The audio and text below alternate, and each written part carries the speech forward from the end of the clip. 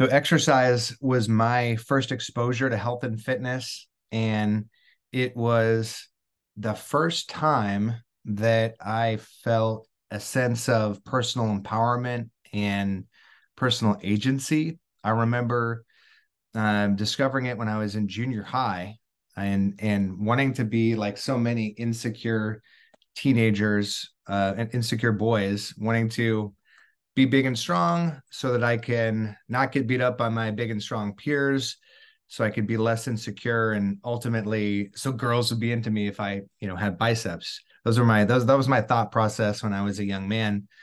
So I went to being a bookworm and a D&D nerd. I went to the school library and I checked out the only book they had on weightlifting and bodybuilding, and it was this hardbound black and white, probably 60 pages of exercise information written by a bodybuilder from the 70s. And it was very simple. It was very easy to follow. And the author answered a lot of questions that I had about how much I should exercise, how what lifts I should focus on, and how to maximize the results that I could achieve. And one of the first sentences that I read in that book was one of the concepts we'll share today, but it talks about maximizing rest to maximizing gains. And that was true in the 70s and it's true today. So today we're going to cover why we exercise now, what constitutes appropriate exercise for our goals, and the common pitfalls that we meet when we're on our fitness and our health and fitness journey. So the number one reason why we perform exercise in an exercise program is to change or create an adaptation to our body. So we want to change our body, either how it looks or how it feels, how it performs. We want to change something. And a tertiary reason, and probably the number one reason I work out today, is the mental health benefits. But ultimately, the specific reason why we're doing a lift or an exercise or a cardiovascular drill is to create a change. So the adaptation is the goal of our training program. And I want to give you a little analogy on the difference between adaptation and in healing and recovery, because a lot of times when people get into their health and fitness journey, they start by lifting weights or doing something they haven't done before. Maybe they're doing a spin class or running a lot, whatever it is, or yoga, and they feel soreness and they feel an initial bout of delayed onset of muscle soreness or fatigue, and it takes some time to recover from that, and they begin to associate that with health and fitness. And the analogy I like to use is creating a callus on your hand. If I were to grab some sandpaper and rub it on your hand over a course of time, I would wear away the skin. Eventually I would create a wound, right? If I kept every day just rubbing sandpaper on your hand, you wouldn't develop a callus if I continually just rubbed sandpaper on it every single day. You might be healing every day, so some skin might regrow over that wound, but the adaptation, the thicker, stronger, a layer of skin that protects your hand from injury wouldn't happen if I just continually applied sandpaper to your hand. And the adaptation that we want in this analogy is the callus to protect your hand, but the result that we're getting is a continual open wound. And that's really important to remember when it comes to your fitness training program, because it's very easy to be in the healing and the recovery process and feel sore and tired all the time, but that's not the goal. The purpose of your training is not to be tired and sore. The purpose of your training is to build muscle or improve the function of a joint or improve your endurance and to create this positive outcome that you're trying to garner with your efforts. So we want to distinguish between adaptation from our training and the healing and recovery component that we're getting. So I sent out a basic strength training and cardiovascular conditioning program earlier today or yesterday, or all the days are blending together in January already. So I emailed this document out, and it outlines a very similar program to the one that I began weight training with, which is lifting total body twice a week for about 45 minutes to an hour to create the adaptation of strength and muscle. And it might seem minimalist if you've been in the fitness space a lot, or you've read a lot of programs, or you've been following a lot of YouTubers. It might seem quite minimalist, but what this type of setup does is maximize the adaptations that you can get from a training program, especially in the beginning phase. So if we know what our goal is to create the change, and we've distinguished between adaptation and healing and recovery, which they're similar, and there's a Venn diagram of overlap, but they are different. We're trying to get the adaptation, and we must, heal and recover from our training. Then we have to figure out how much of each do we need to create the adaptation that we want. And this is where we get to the next component of our agenda today, which is figuring out how much of your training should be general and how much of it should be specific to the goals that you've outlined for yourself. So I'm trying to think of a way to organize it in my mind. And I think the best way to think about it is fitness training is a constant process of finding out what your minimum effective dose is to create the adaptation that you want. So the goal is to minimally increase the intensity or the specificity or the frequency or the time under tension or the duration of your bouts of exercise, so that you're constantly in an adaptation phase, but not constantly in a healing phase from the training that you're doing. So there's some guidelines, there's some guardrails that we have to know how much is enough and how much is too much. And the way that I think I would describe them differently for cardiovascular conditioning and for strength training. For strength training, I'm giving the thumbs up, so I'm thumbs upping everyone else. Good job. Good job, AI. For strength training, as I'm not distracted by myself, for strength training, 1 hour is sort of the beginning. 1 hour per week of training is the beginning where you're going to start to see results, broken up into 2 30-minute workouts. And 3 hours is closer to the ceiling of what is effective for producing meaningful results in a strength training program. So 3 hours of continuous training. And the reason for that is because every joint system has approximately a ceiling of about 10 sets of strength training that it can adapt from. Remember, adapt from, not heal from.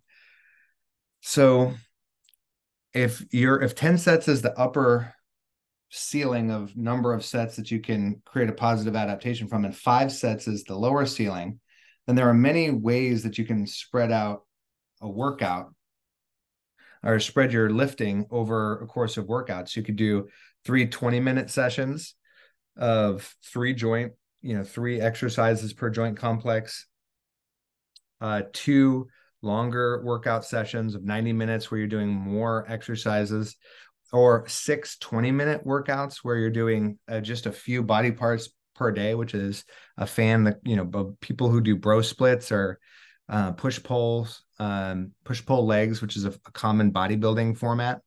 There's lots of ways to break up the training in a way that you can still adapt from it, and it still has a high degree of effectiveness.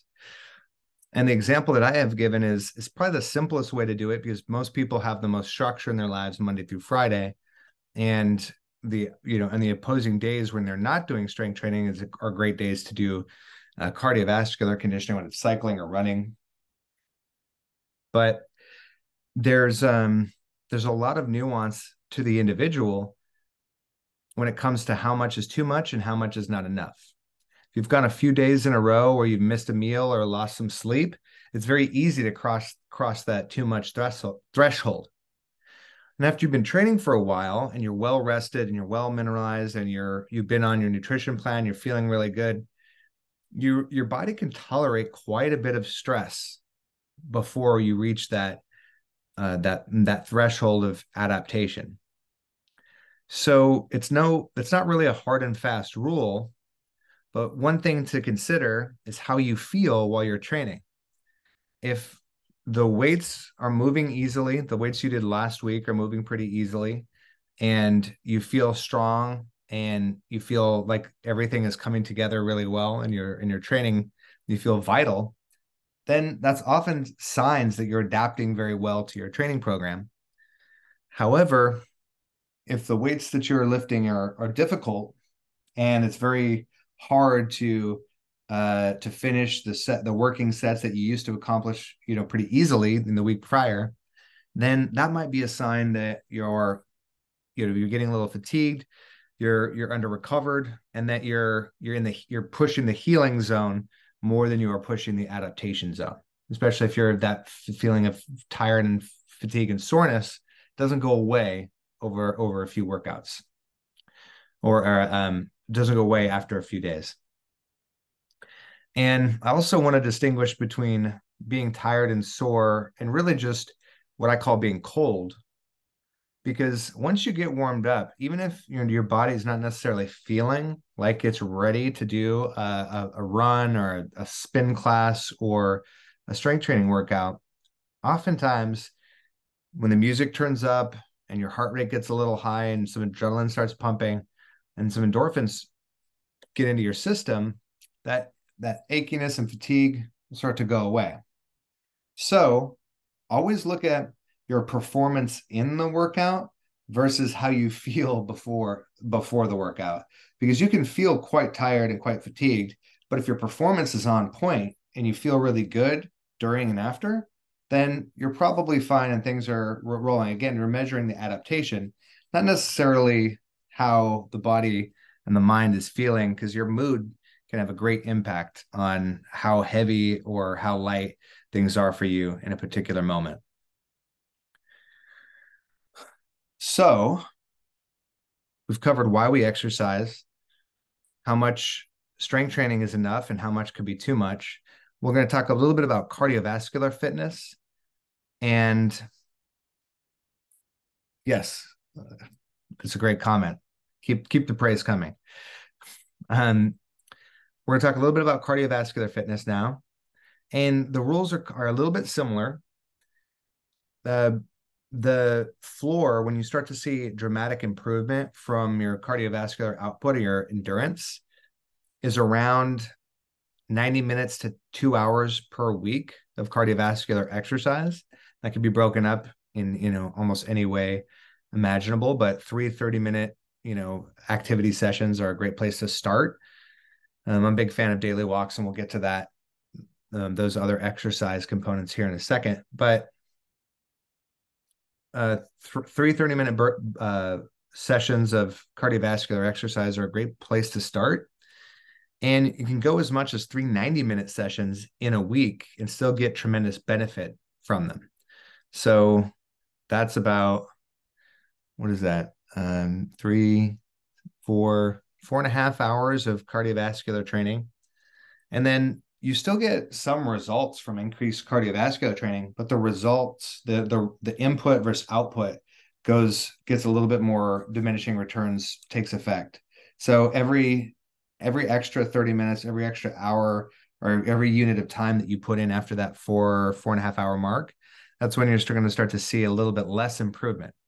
But obviously athletes train daily, And some athletes do 2-a-days and get great cardiovascular and fitness results from as much as 8 to 10 hours a week, which is about the ceiling of, recreational athletes. After about 10 hours, the increased amount of activity that you pile on to your program is not necessarily going to be bad for you, but it's just not going to produce the adaptation that the first few hours did when you started your fitness program. So it is a little bit of it's a little bit disappointing if you're someone who likes exercise, but if you're also somebody who's been exercising for a while, like me or like Tanya or like Kayla, then you're probably just going to feel really good when you move your body, no matter whether it's for the most efficient or effective workout, or if it's just for mental health or for fun. So there's a lot of benefits to exercise. They're more dramatic for the first 5 hours. They're a little bit less dramatic for the next 3 or 4. And then after that, it's really just about balancing your quality of life with the amount of time that you have available to exercise. But the measure of success is always, what are the results you're getting for what the level of effort that you're putting in to your health and fitness.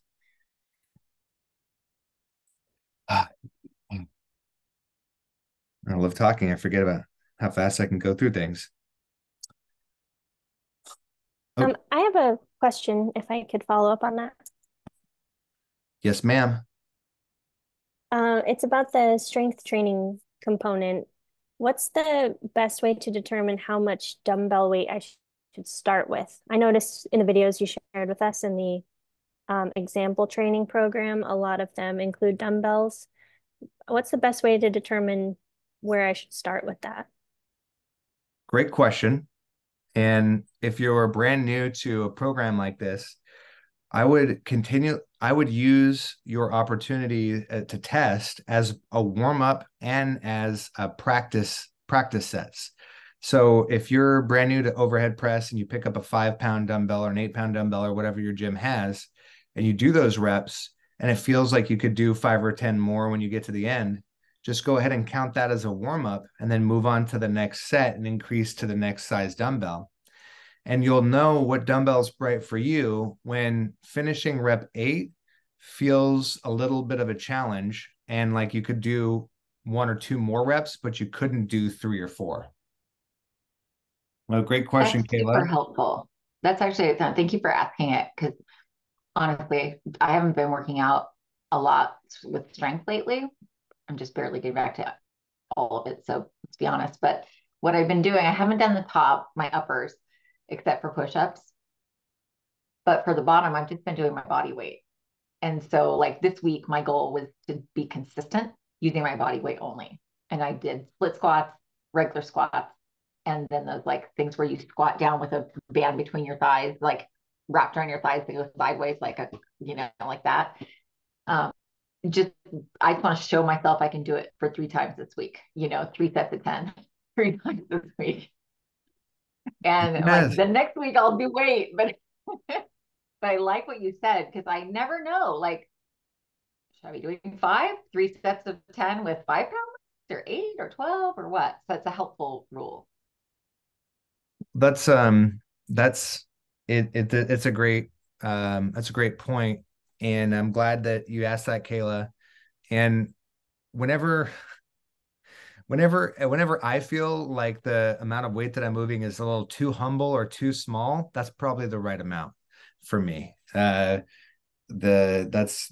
nothing wrong. It's easier to start slow and feel confident about your next workout than it is to take a too large of a bite and regret and even dread the gym the next day. So it's important. The momentum, that's what this is all about.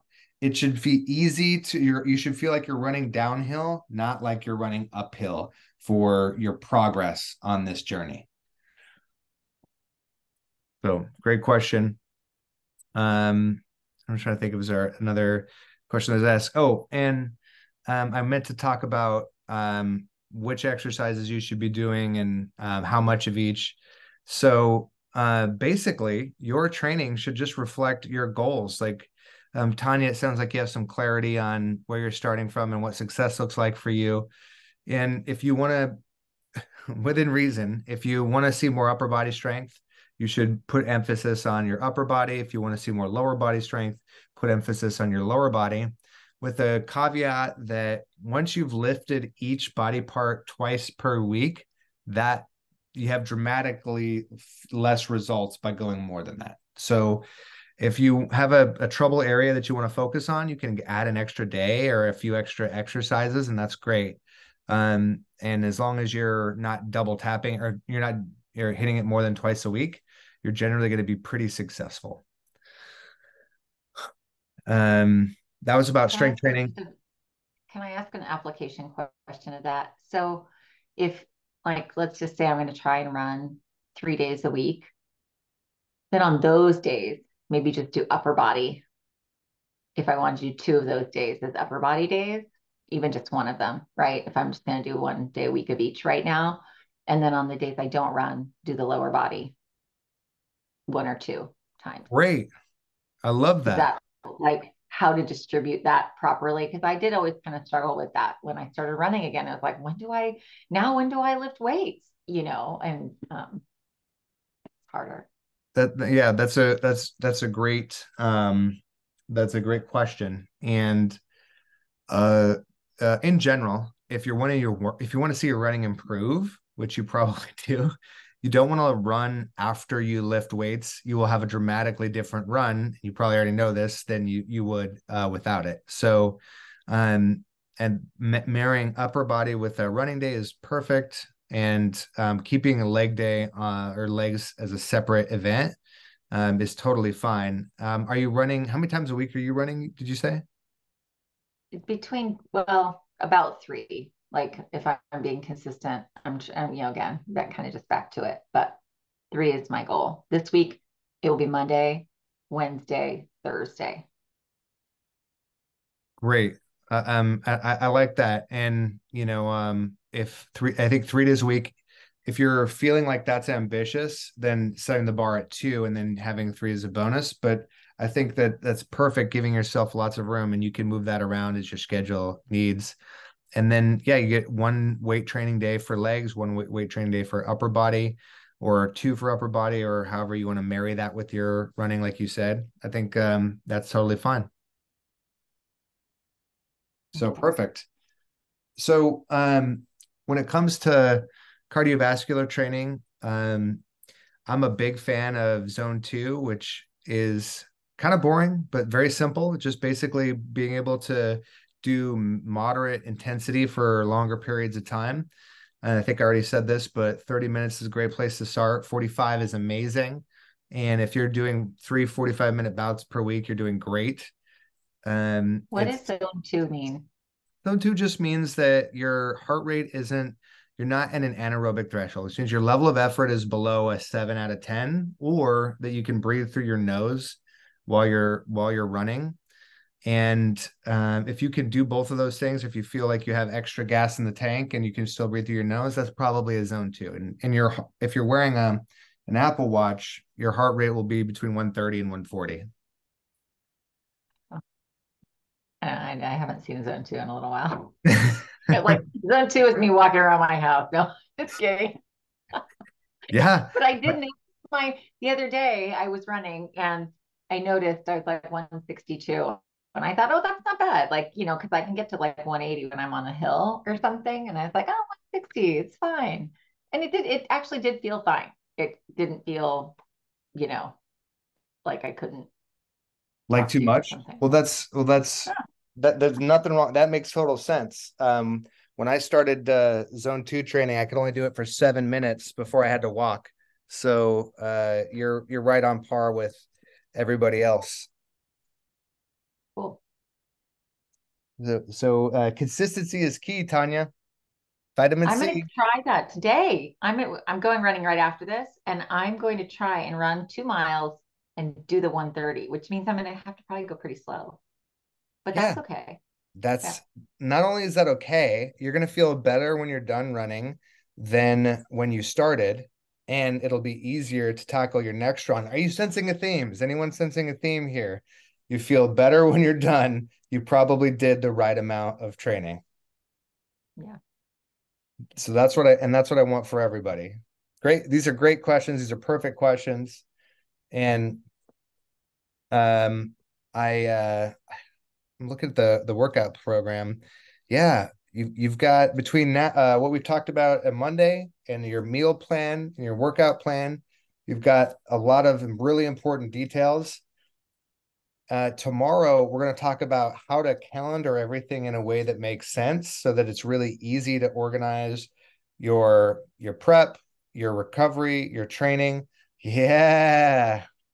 So can we go through it tomorrow? Like I literally have this and I just did this week just to promise myself I would schedule it. But I would love that for us, Kayla. And we could go like, okay, so it's a run day, so we know it's an upper day. And it's a walking day, so we know we can do a lower day or whatever, right? Or just even take it off and just do a lower day. I really need that. So I'm bringing this tomorrow. Good. Yeah, good. Well, good. Keep it right there. Keep it with you. And we're gonna go over that. And I'm gonna do my best to share all of my secret and my hacks in terms of how to schedule things to where they're gonna be the most effective and the easiest to manage. So we'll get into all that and you can bring your specific questions for our workshop tomorrow. But if you don't have any, if nobody has any more questions, I'm gonna let Tanya go for a run. I'm so excited. I can't wait. Actually can't wait. I'm like 130. This is going to be awesome. Thank you, Zone 2. Thanks for Yes. telling me about that. How did I not know? Good to see you guys. Bye, You too. Tanya. Thanks. Thank you so much. Bye.